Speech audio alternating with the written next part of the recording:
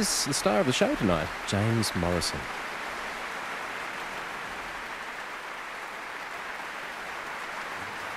Thank you very much.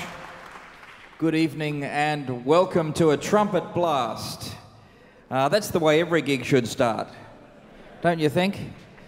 Just nice, absolutely.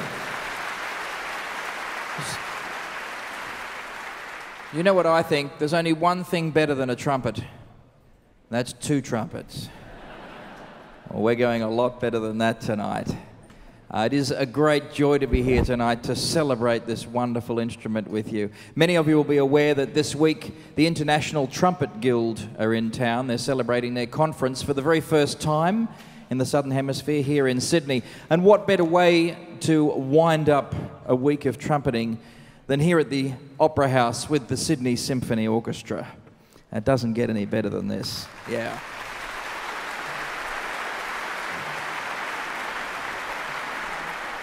In this first act, we're going to be hearing the trumpet through the ages, from the Baroque of Charpentier through to the present day with a fabulous work by David Stanhope. And in the second act, I'm going to be saluting many of the great trumpeters of jazz. But before we carry on with the music, there's a couple of aspects of the trumpet I'd like to draw your attention to that you may not have previously considered. I have some notes here. Well, look, firstly, the trumpet is one of the only instruments to be a verb as well as a noun. Think about it. To trumpet.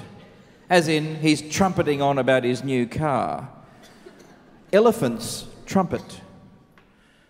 Wouldn't sound the same with any other instrument, would it? And of course there's that phrase, I don't want to blow my own trumpet, but.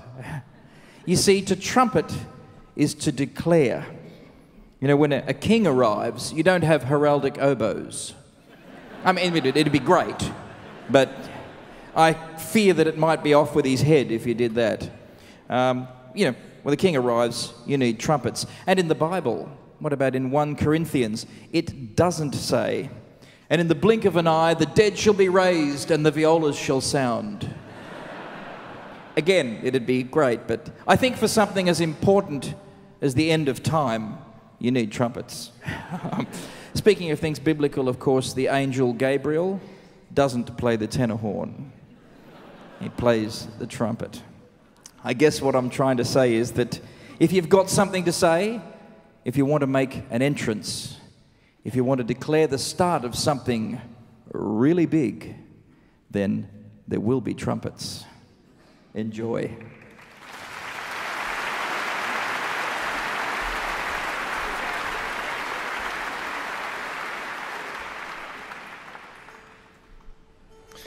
Well, there's James Morrison setting the tone for the concert. And while the orchestra tunes, leader Michael Dowd tuning the orchestra, our next piece is the prelude to the Te Deum by Charpentier, which will once again involve many of the visiting trumpets that have come from all sorts of various places around the world. The USA, Thailand, Singapore, New Zealand, the Philippines, even Greece. Not to say there aren't many wonderful trumpet players in Greece. I didn't mean to make that assumption. So we're waiting now for Mark Today to return to the stage. And here he comes.